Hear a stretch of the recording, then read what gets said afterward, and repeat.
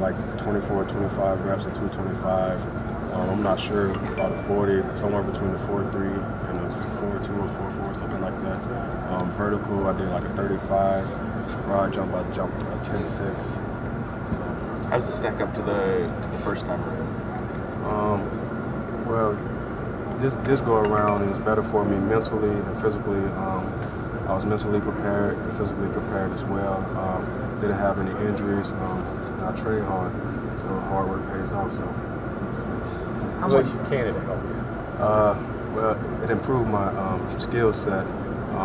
Now I'm a hybrid, so the more I can do, the better, the more valuable I will be. So it helped out a lot with the return game and the receiver aspect of my new game. So they can catch the ball better out the back. That's one big thing. Yeah, just line me up anywhere. I'm just ready to play ball. So.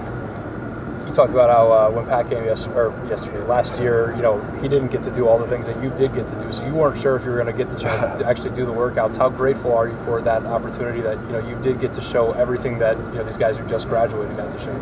I'm very blessed and fortunate that I had a second opportunity to do the whole pro day, to do everything, participate in every drill. I'm thankful that I had the opportunity to showcase my talent in every aspect, lifting weight, speed, and agility as well. So I'm proud of myself. Thankful that the university gave me a chance to showcase my talent. How much information do you get? You know what's going on, and you're just in the dark.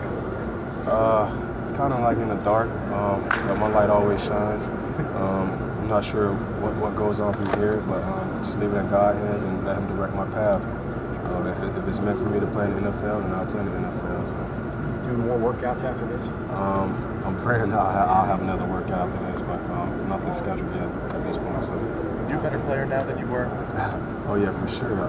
I have different aspects of my game now as far as lining up that slot, punt return, kick return. So yes, I believe as my game improved, and thanks for the CFL allowing me to go over there and play the game. You mentioned injuries too. I mean, coming off of your senior year was obviously an injury-plagued season for you. Do you feel healthier now? Do you feel like you were able to do more today than you did at your pro day? Yeah, this year I'm way more healthier than I was in 2011. I just had a bad wheel coming off my senior year. I had a toe injury and an ankle injury, so I had a bad wheel. I'm physically and mentally healthy. I went into every drill confident and best ability I laid on the line.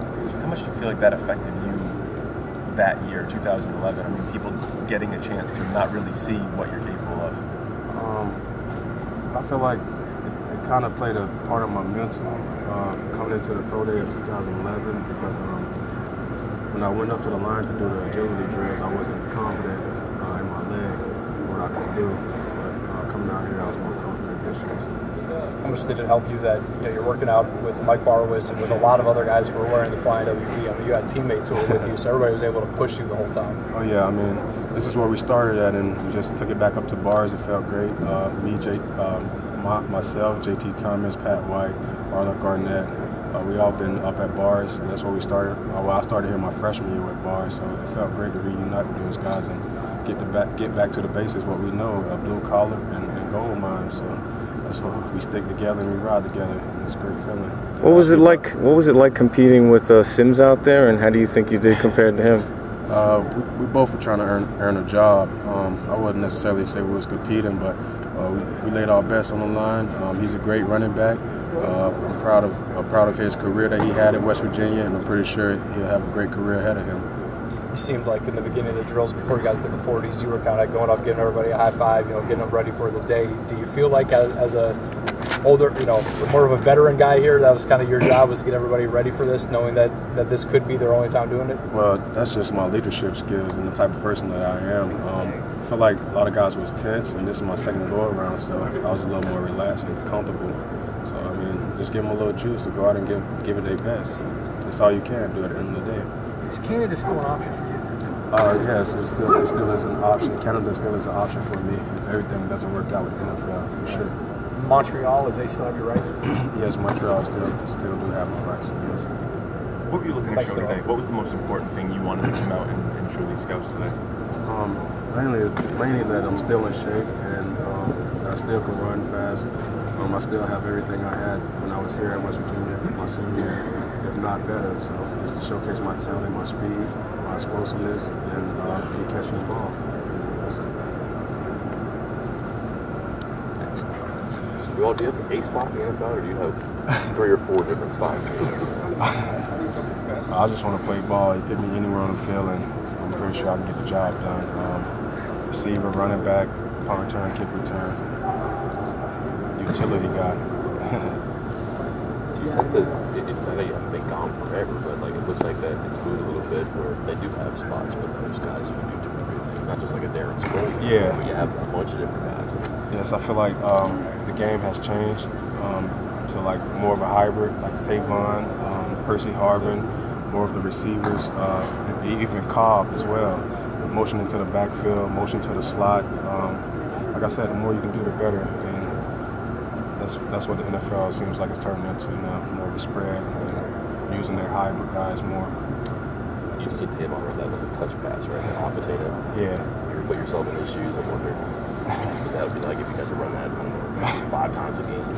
Yes, we have similar skill sets, and I can visualize myself doing some of the same things.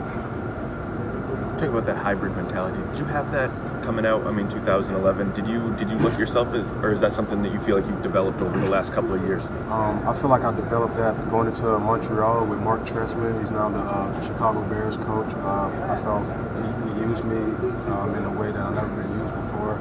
Out in the slot, getting screen passes, and just took it and ran with it from there. And I realized what I could do with my speed and my quickness out in open field, other than just running through linebackers. So I feel like Trestman used me the correct way that I was supposed to use. You weren't able to finish the workouts with the running backs. Were you okay, or what was that? I had a little stomach virus, and I caught a cramp towards the end, so it shortened my windpipe. I couldn't really breathe. Going into this, I came in going up actually, so I had a little stomach virus, but I did my best to finish through everything. So do you think that would 2 reps? So. Would that hurt you, or do you think it wouldn't matter? Because you did sure. most of it. Yeah, I'm not sure. It's up to the scouts and the personnel to decide. But like I said, I did my best.